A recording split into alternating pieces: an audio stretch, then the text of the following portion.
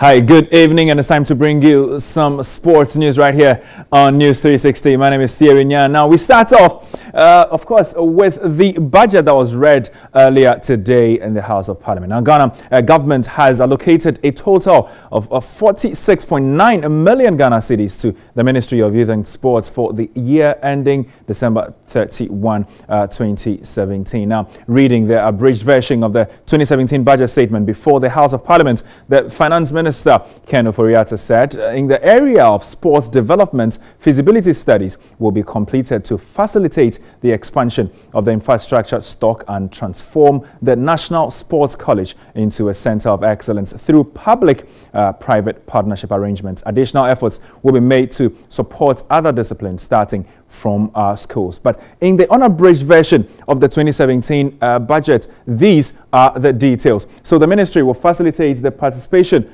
of African qualification tournaments for the Black Queens, the Black Princesses and the Black Maidens, and also the 2018 World Cup qualifiers for the Black Stars, and also the completion of the University of Ghana Sports Complex.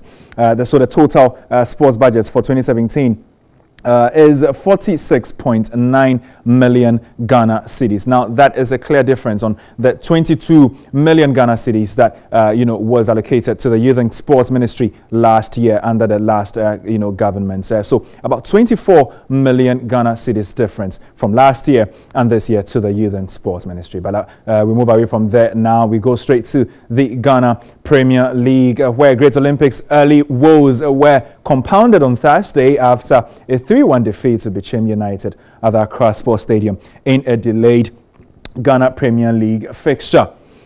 Ivorian striker Met Toure recaptured his former self and bagged in a brace as the FA Cup winners registered their first win of the season. The Wonder Club are left bottom of the league table after their third defeat in 4 games in the Ghana Premier League, while Bichim United have climbed to 9th on the standings, still with a game in hand.